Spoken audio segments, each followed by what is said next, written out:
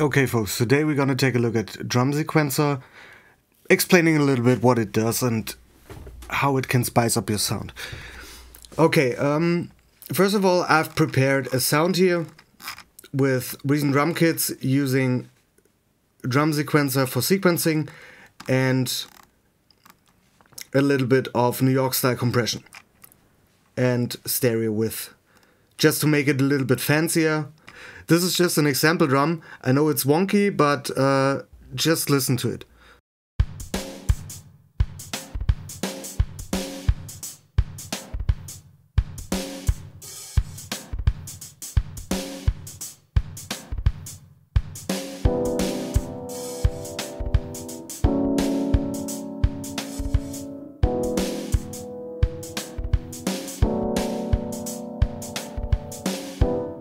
Let's build something our own and reset that patch and build something our own. So we just need to find out which note of the keyboard is which sound, so we could work with that. First should be the kick. This is C1. This should be okay. In second place, I like my hi-hat. Nothing works here. Why is that?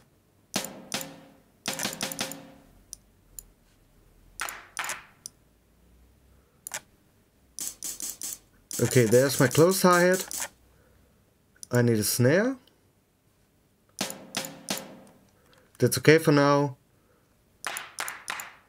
Clap is also okay. The hard snare. A big tom. Okay, this should be okay for now. So let's start with our kick pattern. Just to keep it simple, 4 to the floor.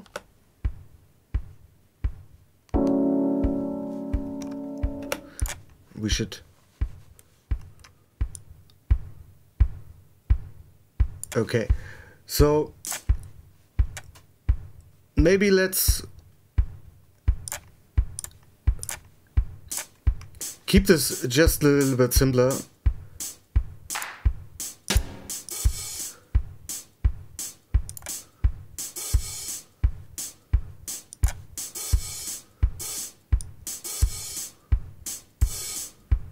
So by reducing this step length to 15, the pattern will be slightly shifted to all the others by time. And to keep this a little bit more controlled, we could set our reset step to 32 or either 64 or something, or 128. We even could incorporate a complete shuffle there, but we don't want that. We want to keep this simple. So we could do it like this, and this would mean that these two step one to the left side because this one step here isn't there. We could even go like 12 or 13 to, or maybe to something.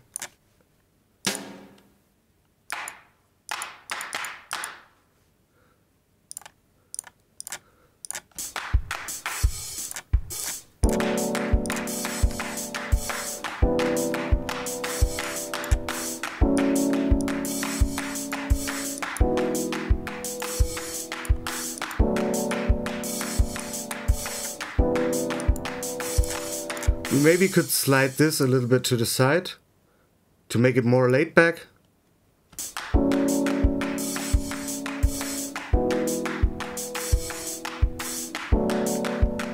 And maybe reduce the step size to, let's make it 10.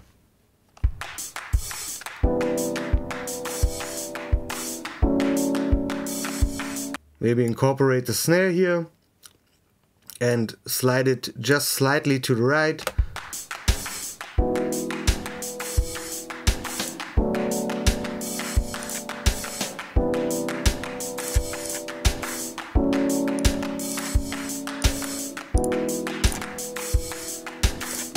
Now we change the speed of the third lane to half, and that means in the time where the normal sequencer runs 2 circles, this will only run one circle, and this last bit has the same value as the 2 last bits of a normal one.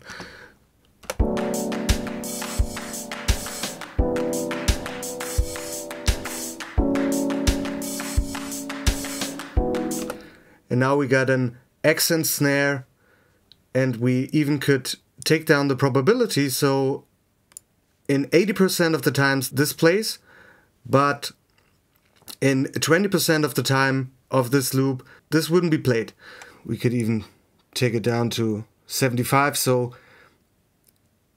every 4th time it should be unhearable.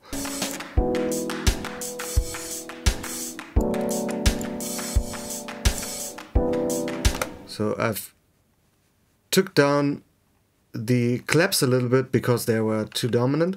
What we could do now is just add a little bit more to our kick. Some little accents. We change the repeats to 3/2, or oh no, where's the note? Is there something broken? I don't know. So we could change this to 3/2, take it a little bit down in volume or velocity, and make the probability maybe 50%. So this only plays every 2 rounds. Let's make the same here with a full step and take this down to 25%. And now our loop sounds like this.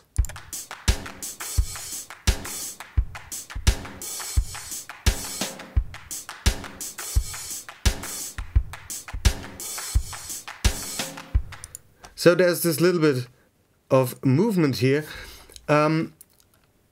What to do next? So one is our full loop. So let's copy all of that. So we copy the full loop and insert it at the 8th pattern. And we delete our first one. So we clear everything in here. The step lengths as well as the speed stays the same. Also the slide option will stay the same. So we got the same stuff applied to our first one as our last one. Maybe we should raise the shuffle a bit to 58 or something that's suitable for our track, and do the same for all the other patterns. So we should just copy the first that already shows our sequence changes and copy that over to all the other patterns. So we have always the same rhythm starting point.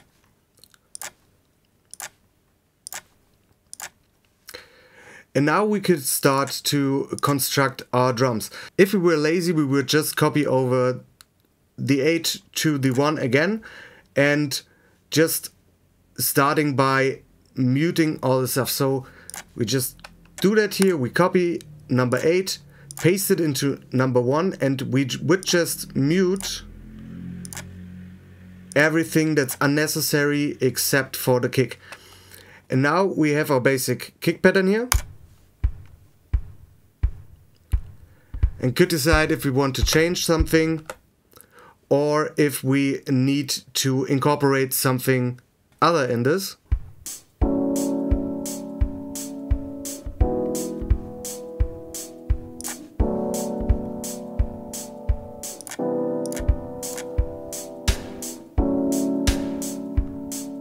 So this sounds fine to me, so we could delete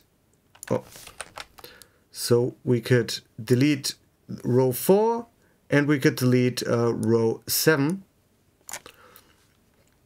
So let's unmute this. So we got our first pattern ready. Now we just copy it over to the next pattern that's free and maybe incorporate something more here. Let's reintroduce the clap, but in an open way.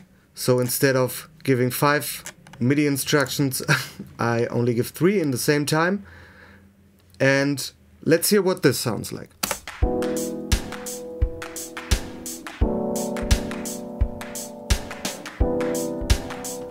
And we copy this over to the third and maybe deselect our snare.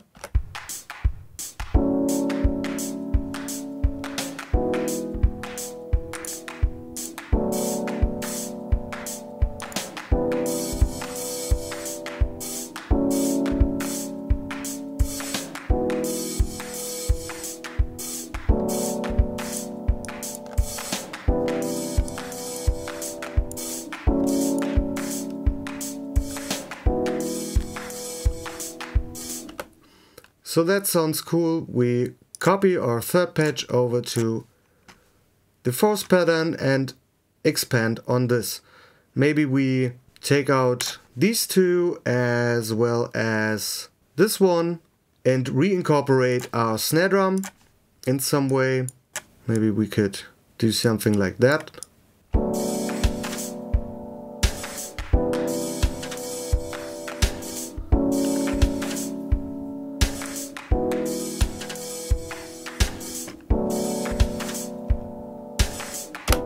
So I guess 4 patterns is enough explaining.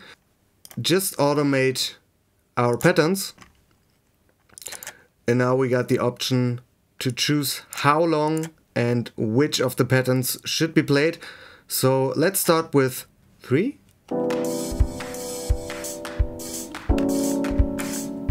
Go into 4. Back to 2.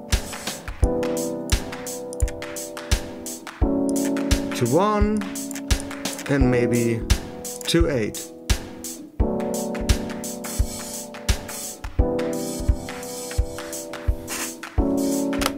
And that's how easy it is to do drums with Drum Sequencer. You just get one pattern that sounds cool to you and resplit it as you need it onto every other layer here. And you could just automate this and play around in your song as you need it. Okay guys, I hope you enjoyed it. I hope you learned something and could take away into your production. If you aren't already, please consider subscribing. This helps the channel grow. If you have any questions about Reason, feel free to ask. I hope I can answer them and I would be happy to help you out. Okay, that's everything for today. See you next time. Have a great day. Bye.